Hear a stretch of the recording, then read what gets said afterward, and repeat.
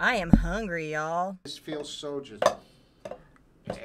Don't mind me, I'm just sitting here all by myself. Don't mind me, I'm just sitting here all by myself. All right. Oh, good. Yeah? These were painful when I was practicing. The accent, yeah, the bottom section. This section, yeah. Yeah, This is... they can be a little tough. They are, you know, when you're first starting with them. So here to start, we're going to go with just a down, up, down, up, down, up. 1, 2, 3, 4, 5, 6, 7, 8. Just a little bit louder, just a little bit. Higher, yeah.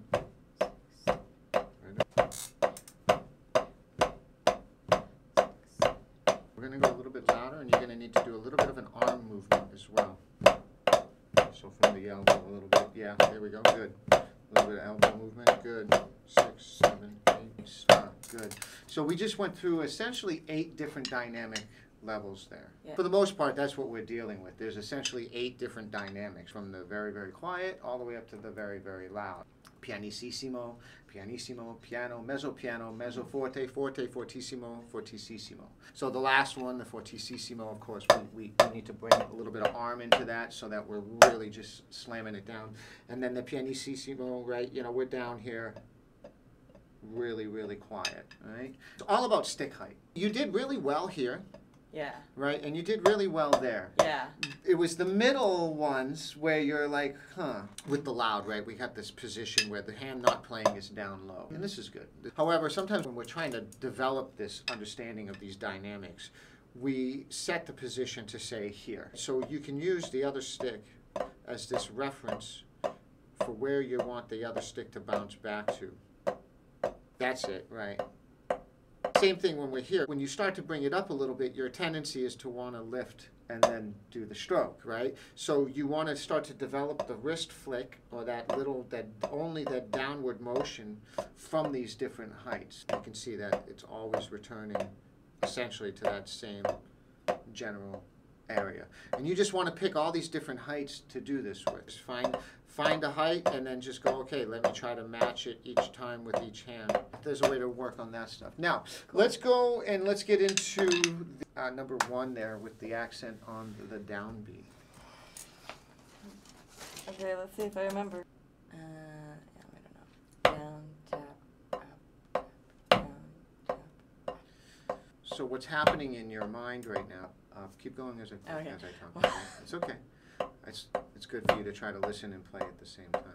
What's happening is you're thinking about down, tap, up, tap. Okay, now there's nothing wrong with that when developing the movements, right?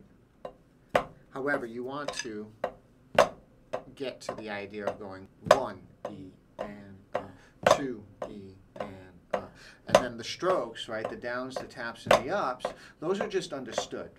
Okay, so then number 2. We don't even know, man. It's right.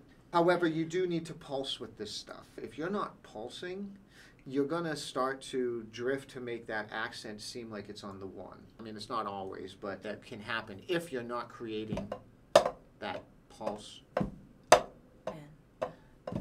E and 4, E and 2, E and 3, E and 4. Yeah, I'm sorry. The thing is, though, right, is that you were being successful. So if I go like this, 1, E, and 2, E, and 3. See, I'm not doing the upstroke, right? I'm waiting, and I'm just picking the stick up now and then accenting. When going slowly, that's totally legit. You can do that. You don't have to do this. See how long my hand is up in the air? Preparatory upstrokes come into play when going faster. Right. Right? That's what it's going to be for, right? So how do we play that by going?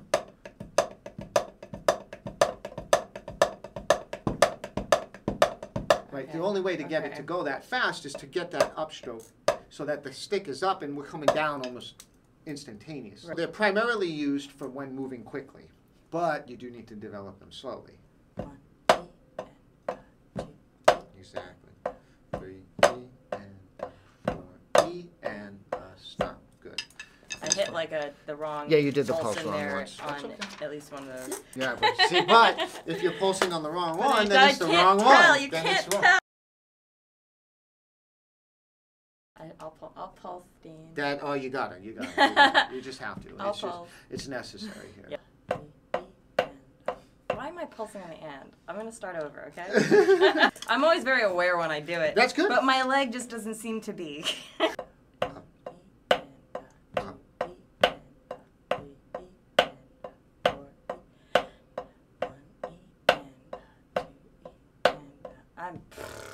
Listen, slower is good here. Yeah. 1, E, and 2. See, there's these moments of stillness between each movement. Stop. Right? But you see, though, the quality of everything that you just did there was way up compared to where it was when you were just moments earlier playing it a little bit too fast. Yeah, okay. Yeah. This is essentially Darcy, actually.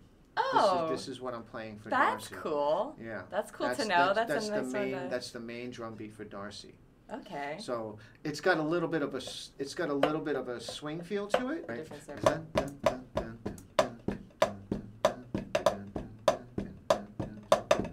Sounds like you're gonna make trouble, Actually, you know what? Just groove. Just give me a 1, 2, and.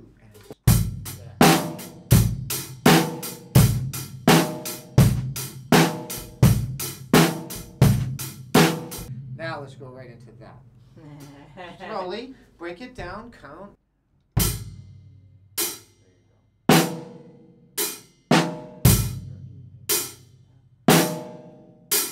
It's perfect right there.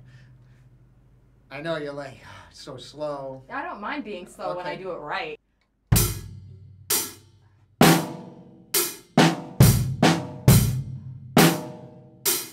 Okay, now, let's have some fun. So we're going to go back to the basic rock beat again. But I don't want you to play the hi-hats with the right hand. I want you to play the low tom. So just play the basic rock beat. Now play number 4 again. Okay. But instead of playing the hi-hat, you're playing it on the low tom. Okay.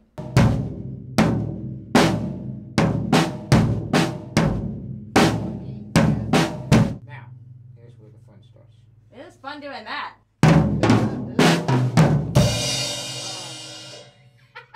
I just circled 3 notes. Yes, you did. They're all snares. Not anymore. Not anymore! Now, all of those circled notes, you're going to play them on the high tone. Oh, I think it's going to be fun, but I'm so scared.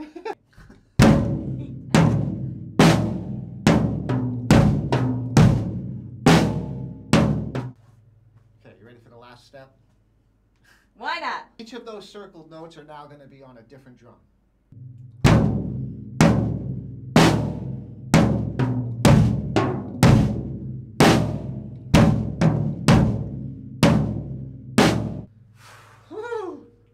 It's got to count.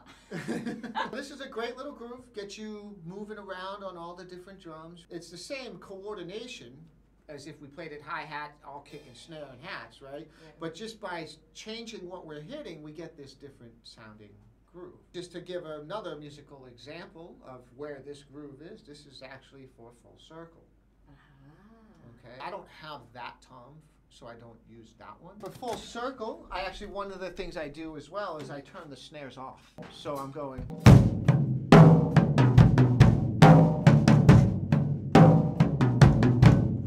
I only do one bass drum. All right, so that's just another musical example of where that groove comes into play. Cool. Yeah. It's a beautiful warm day, finally. We had a really warm day a little while ago, and then it was just cold.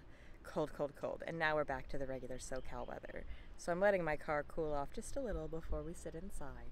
Really good lesson, but my battery is dying, so I'll have to give my summary later. I was editing the vlog, and I said in the vlog, oh, I'll record my thoughts later. And I never recorded my thoughts on the lesson. I can't remember exactly. I'm sure I had a great time. I'm sure that I learned a lot that lesson.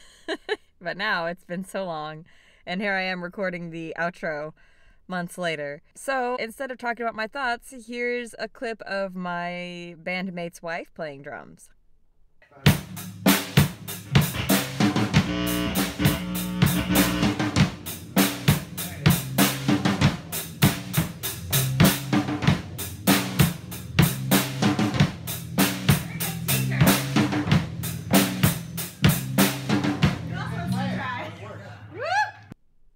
She's an awesome gal. She's got a lot of talent. Her grandfather was a drummer. Thank you all so much for watching and joining me on this journey. So glad you're sticking with it with me. I have so many more vlogs to share with you, so many more stories, and lots more on this channel. So please subscribe, hit the notification bell so you know when new videos go up, and follow me on all the social medias. I'm pretty active there, so go ahead and follow. You know, I am Nene. Thank you all so much. I'll see you guys next time. Bye!